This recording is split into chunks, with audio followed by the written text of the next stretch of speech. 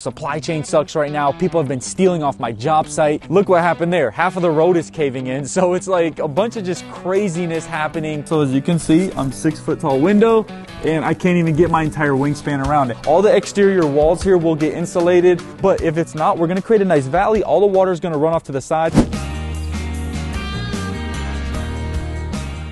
What's going on, everybody? Welcome back to Nikos Property Show. I am back at my beautiful home. Check this out. I'm so happy with all the progress. I'm so happy with what's going on. You know, there has been times so far where I have been pretty sad. I'm not gonna lie. Windows, you know, supply chain sucks right now. People have been stealing off my job site. How crazy is that? It's unfortunate, but life goes on and that is okay, because guess what? If you're gonna steal from me, it'll come back and bite you, and that's fine. We're gonna get around with that and we're not worried about it too much. What right now I am worried about is this beautiful, amazing project right behind me. My beautiful home that I'm gonna be living in here shortly within, let's say, a couple months, maybe 3 months, I hope. I am getting a few more things done, but I am also taking a trip here in the near future. So there's gonna be another little pause with everything going on. But regardless of that, I wanna take you in my garage and I'll walk over here just for a little bit before we head inside and just show you what we got going on. We got all kinds of gravel everywhere and it might seem like, holy crap, this is so much crazy stuff going on. It's been raining, okay? So as you can see, it is super duper muddy right here, like completely muddy. And then the water guys came in who installed my spigot. Look what happened there. Half of the road is caving in. So it's like a bunch of just craziness happening. But what I am happy with is that the house is covered up. Everything looks beautiful. The doors are on. We're gonna get the garage slab poured, the front porch, back porch.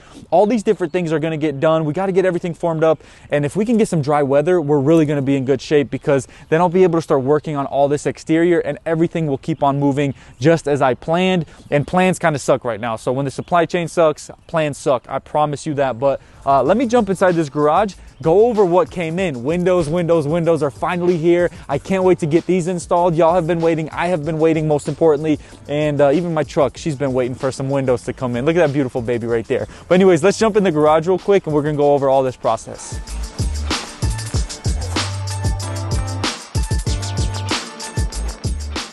All right, y'all, so I am inside of my garage and what you see behind me is my beautiful front window. So I've got two of these huge windows, and when I say huge, this is literally one window. I don't want it to fall, but I want to show y'all of the size of it. So I'm 6 foot tall. So as you can see, I'm 6 foot tall window and I can't even get my entire wingspan around it. And there's another one right behind it. I've got black on the outside, black on the inside, Anderson 100s. They are going to be absolutely beautiful and it's gonna look phenomenal when they're finally on the house. Then I've got all my other windows. I think I've got a total of 10 windows if I'm not mistaken. I've got everything right here, all these different boxes. Like when we get ready to set these windows, that's gonna be an amazing video, because this house is gonna go from just being wrapped in Tyvek and like I mean, it looks like a home, but when you get those black windows on it, when I start getting, like I already got the doors on it, and then when I get my garage door, oh my gosh, this house is gonna just pop.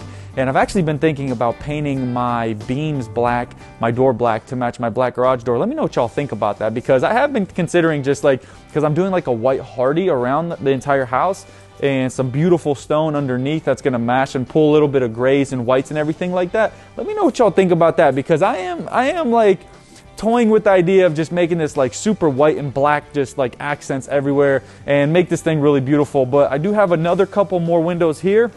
As you can see, I got like the super tiny one in here. I'll actually pull this plastic down a little bit so y'all can see. It's a beautiful like black color. Like I love it. It's not too shiny. It's not too like matte black either. This is one of the bathroom windows, I think for the guest bathroom, if I'm not mistaken. And I'm just excited with what we're gonna be able to do here. I've got it all cleaned up inside and I'll do a little tour with you, because you guys have been sticking along for so long. I wanted to slow down the work process. I wanted to slow down everything going around. A lot of commotion in construction. It's like, when's this gonna happen? When's that's gonna happen? And then is the plan on time?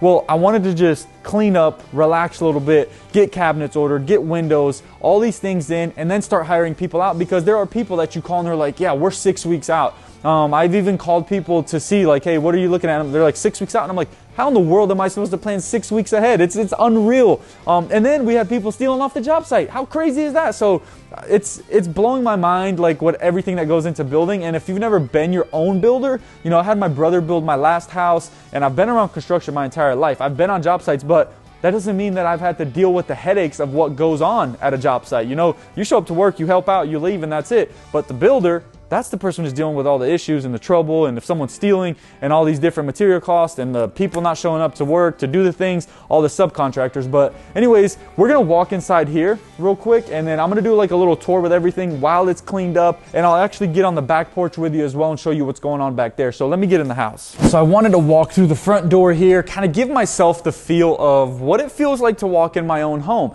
And if you've been watching the process all along, then you've known every single step of the way. I'm not even sure what episode we're on here, but as we're filming this video, I want to give everybody, you know, that's returning a reminder of like, this is what it looks like inside the house. This is what it's gonna be. You know, right now I'm standing in my kitchen. I got my beautiful back porch that I can't wait to be spending time on. I'm gonna be in this amazing space right here. And then to all my new viewers, you're looking at a house that you've never watched before, and there's tons of episodes before. So if you want to see the process of getting to this point in the house where we're all framed up, the electrical rough-in's done, the plumbing rough-in's done, the HVAC's rough-in's done, and now we're waiting on things like insulation, of course, because as you can see, all the exterior walls here will get insulated and get everything done throughout there. But first you got to pass a framing inspection. But to pass that framing inspection, I need my windows to be installed. So that's something that I've been telling y'all. It's like when one thing bottlenecks, everything else is just like it's a snowball effect, honestly. So once these windows get installed, I'll get that framing inspection done. Then I can get insulated,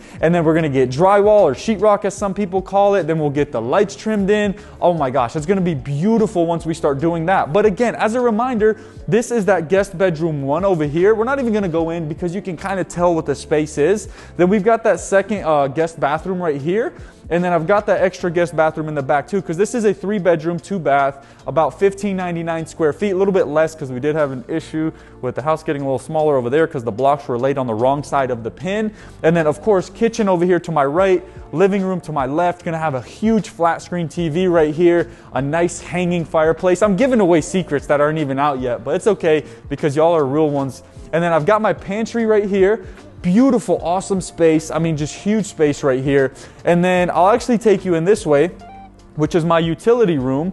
And this is gonna be where my washer and dryer are, have like a nice cabinet space here, be able to fold clothes and everything. It's gonna be beautiful, nice cabinet space right here, maybe like a little bench, just to be able to like leave shoes and everything. And then my sacred space, my office. I think I'm gonna soundproof this sucker. I'm gonna have a TV right here, like screens all over the place, a desk somehow. I got to get my interior designer to really figure this out for me, but it's gonna be beautiful. And then I'm gonna sneak through these walls right here and go into my master bedroom and just kind of give you that feel of what it's going to be, because it's been a long time since I did a full-on tour. But we're going to have that big king bed right here coming out. It's going to be beautiful, and the bedroom speaks for itself. You're going to have the closet with a ton of space. I mean, literally you can store so much stuff in there. And then this bathroom, going to be beautiful.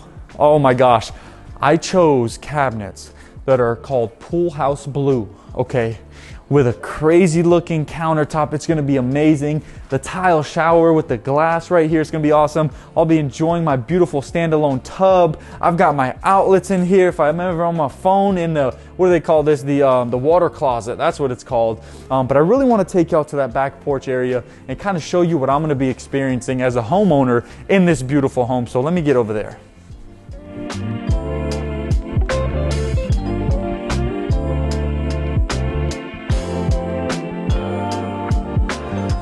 We're in the back porch. This is absolutely beautiful, y'all. I mean, once this is done, once this is poured, once there's concrete, there's going to be actually a beam like y'all saw on the front gable. So there's going to be a beam that separates this right here, right in the middle, where I can still see out my kitchen window, but there's going to be a beautiful beam right here. All this is going to be a nice concrete slab. I'm going to have a deck going out, and guess what? I know it's raining right now. I know it's a little gloomy, but the sun sets right over there. So if you can kind of see those trees over there where my hand's kind of pointing, oh my gosh, it is going to be beautiful. I'm going to probably get a jacuzzi, I'm not even joking. And then I do want to actually build like a gazebo type vibe over on the side of my house, so I can have like an outdoor little fire pit, maybe a little like a grill of some sort. I'm not sure, I need to figure that out. But I am excited about this backyard space because it is so big. It's awesome. And I just love this area. I'm right by the lake. I'm a minute away from it. And that's gonna work out pretty darn good for me because I do actually have a boat at the lake. So anyways, let me head back in the house. I'm gonna meet you guys out front and we're gonna actually get close to finishing this video out. I wanna talk about a few more issues, but we've gotten past them. We've gotten over some challenges and we're gonna keep on progressing. So thank you so much. All right, y'all, so I jumped outside real quick. I wanted to give you all an explanation of what was going on here. I kind of walked by it earlier, didn't give you exactly what was happening. So we got this mountain of gravel and I've used, I think at this point, about 4 or 5 full truckloads, maybe 6 to be honest. I need to go back and count all that up. But I mean, these things come in and obviously I don't have tons of space and you don't want gravel just anywhere because then you got to get that gravel up, especially if it's in your grassy areas because grass can't grow on gravel. So I'm going to be using all this gravel right here to form this driveway area because you don't want water kind of running off the road into your driveway and then going underneath your garage door. So we're going to create a nice valley that goes off. Hopefully the way that this elevation kind of drops, it'll get all the water going straight off the side. But if it's not, we're going to create a nice valley. All the water is going to run off to the side. And I want to make sure that all my dirt is graded to where it comes off the front of my house and goes around to the back. We don't want water sitting. You don't want water sitting by your foundation and then kind of seeping into that crawl space. Because yes, we do have damp proofing around the blocks and everything like that, but water's water. If it's going to find a way through a crack, it's going to find a way through. I promise you that. But yeah, there's just a lot of work that needs to get done still. Like I said, we're about 3 months out and I can't wait to really get this thing done and finally live here because this is a dream come true. This is something that's like, I never knew that I'd be building a house at the age, how old am I? I think I'm 28, born in 1993, but I didn't know that, sometimes I forget, I'm getting a little bit older, so sometimes you forget how old you are or how young you are. That's the real answer right there. But you didn't realize, like I didn't realize I'd be building a house this year. It just happened. You know, I asked someone to do it and then they're like, dude, why don't you just do it? I mean, you're gonna be filming everything anyway. So it's like, all right, let's do it. So luckily I'm blessed enough to be able to call my brothers and my dad for help and everything like that. But now I'm gonna be playing King of the Hill right here, get a bunch of gravel in my shoes, and I'm just happy. The progress is happening. Nikos Property Show is growing exponentially. I appreciate every single one of y'all. Y'all are amazing. I can't wait to keep growing this channel and keep doing awesome things. I've actually been looking at property. Nikos Property Show, get it? I've been looking at some I'm gonna just say property right here. I don't want to spoil it or anything like that. If you follow me on Instagram and such, then you might know what I've been looking at. But right now, I don't want to give too much away. We're just gonna have some fun out here and yeah, we're gonna keep progressing.